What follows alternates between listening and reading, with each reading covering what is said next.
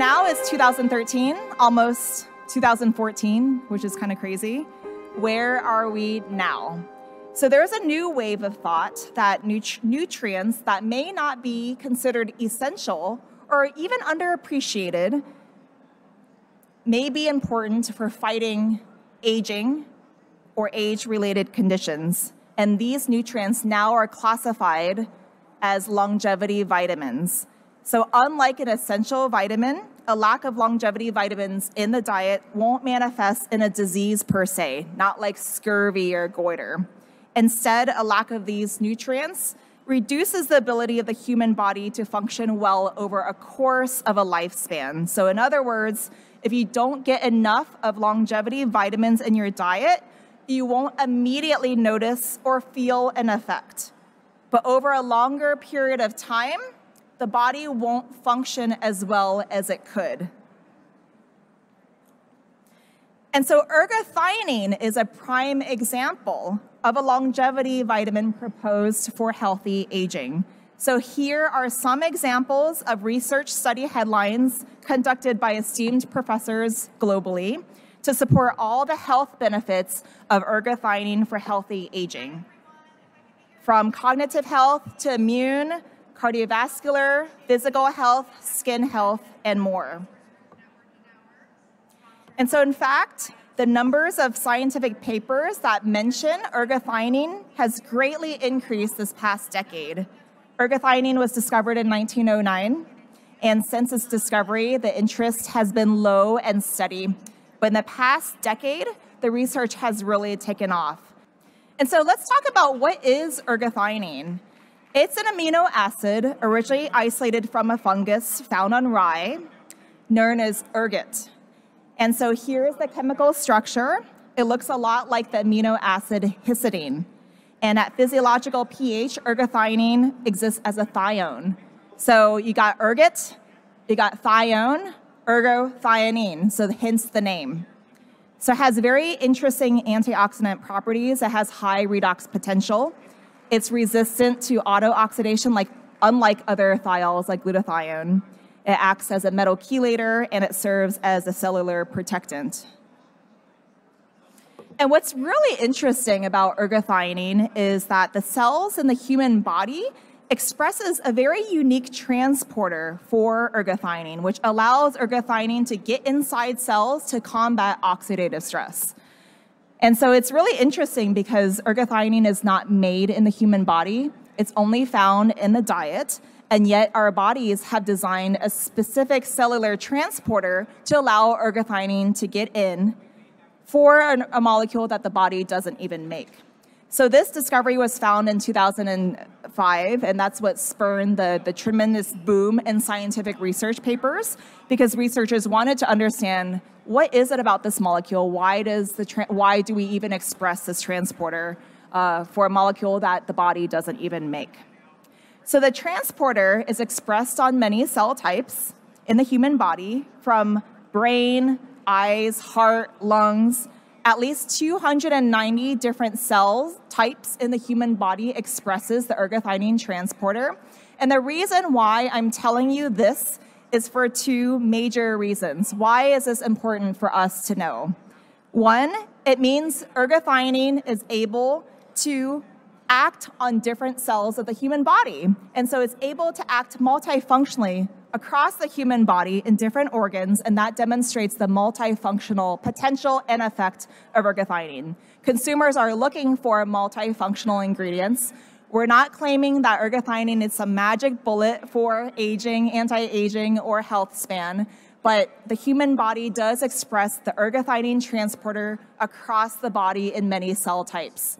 Number two, ergothioneine is highly bioavailable due to the ergothioneine transporter expressed everywhere. So in a human study, ergothioneine is shown to be rapidly absorbed. It's retained in the human body, it's retained in cells, and there's very little that's excreted in the urine. And ergothioneine is metabolized, but rather slowly. So out of the many health areas that I briefly introduced a couple of slides ago, much attention has been focused on ergothioneine for cognitive health. The transporter is found in the brain, and it's also shown that ergothioneine can cross the blood-brain barrier. So here is a study that measured blood ergothioneine levels in 25 subjects with mild cognitive impairment, compared to 25 subjects that are age-matched, that are considered cognitively normal. And so it's found that ergothioneine levels was much lower, significantly lower in patients that had mild cognitive impairment, and the same trend was also seen in patients with Parkinson's disease compared to cognitively normal subjects.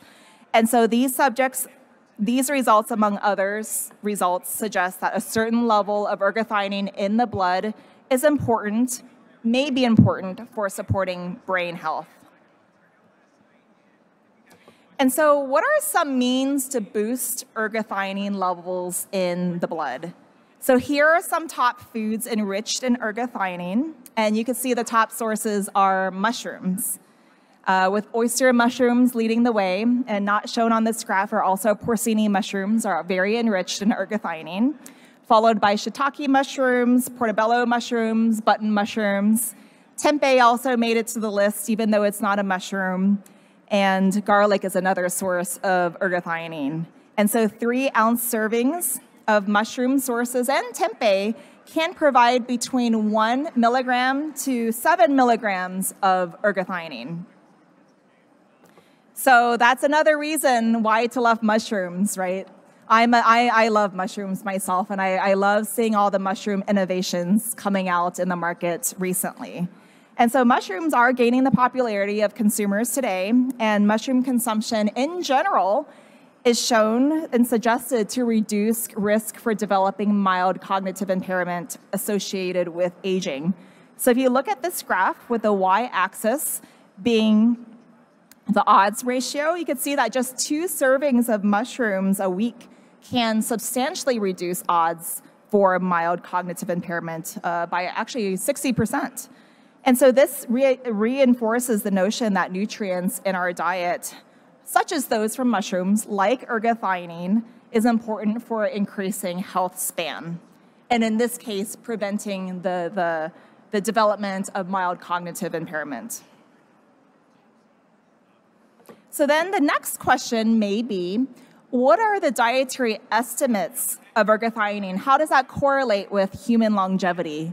Because after all, ergothioneine is considered a longevity vitamin, so is there data or any suggestions to show that it's actually correlated with human longevity?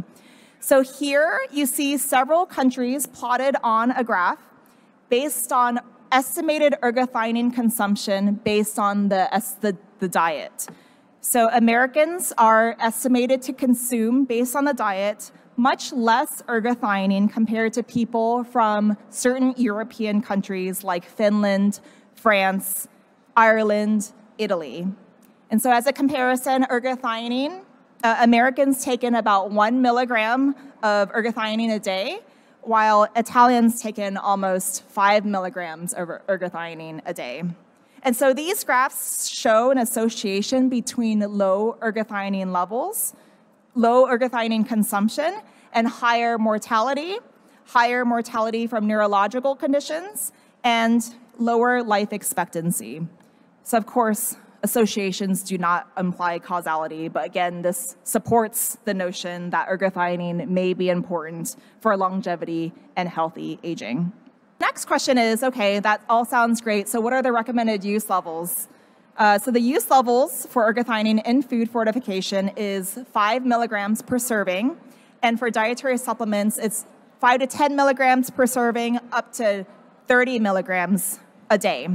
And so 5 milligrams of ergothioneine is approximate to 1 serving of mushrooms if you were to average out the mushroom concentration, because it varies in the mushroom species. And so for food, it's 5 milligrams. For dietary supplements, it ranges between 5 to 30 milligrams.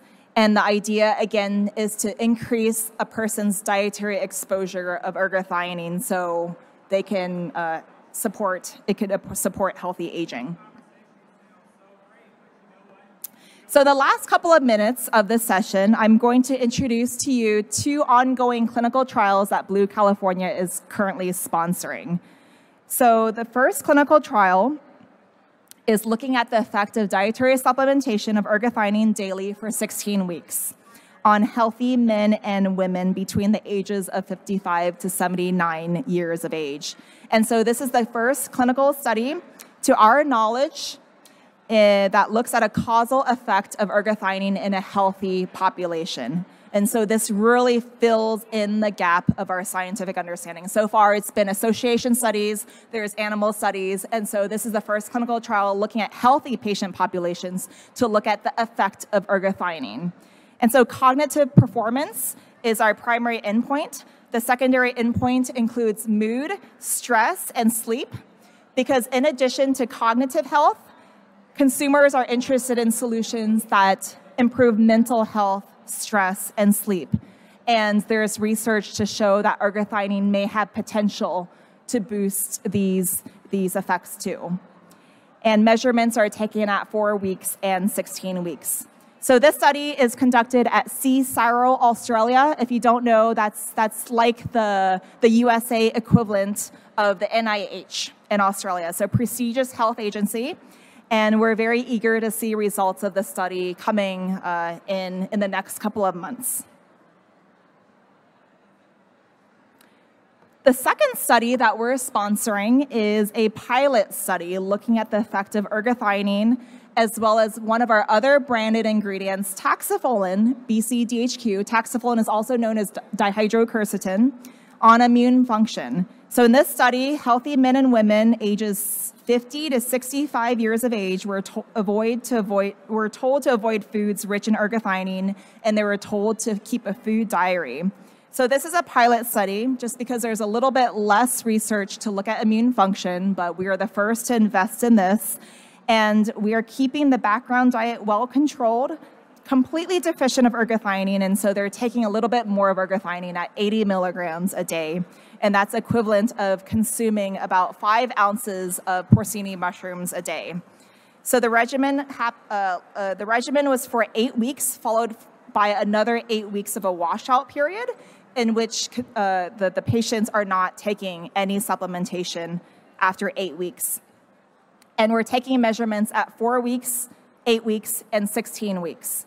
So the primary endpoint is immune cell function, and the secondary endpoint is antioxidant status. We're doing some metabolomics. We're looking at fecal microbiome, and we're also looking at self-reported illness. So this study is being conducted at the University of Southampton in the UK under the nutritional department.